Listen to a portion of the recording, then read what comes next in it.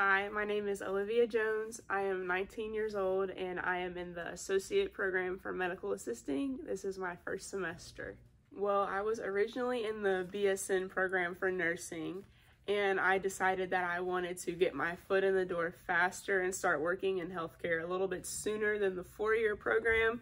And I felt that the medical assisting was a good fit for me, getting it done in a little under 2 years rather than 4 years. I'll be able to start working in a career that I like. Also, the doctor's office I go to is in Norwood, family medicine, and my doctor uses a medical assistant, and she is wonderful.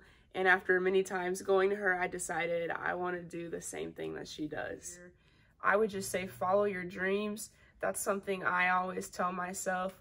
A little piece of advice I can give is something that one of my high school teachers actually told me: you can't have ups without downs. So I would just say, if you're afraid of something, if you're apprehensive about it, just take the leap of faith. You never know until you try. My first semester is going great, actually. My classes are going good. Grades are going good. I have 4 classes this semester, so things are pretty okay to manage right now, not too stressful. We're going over, in medical terminology, we're learning about the cardiac system, the lymphatic system, we're learning about blood.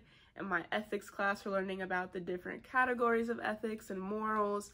My technology skills and applications class, we just finished going over simulations about how to get better at writing emails, how to write professional emails. Would be after I graduate, I either want to work in family medicine. Like I said before, the doctor that I have, he works with a medical assistant, and she is wonderful. She knows what she's doing. She's so nice and caring.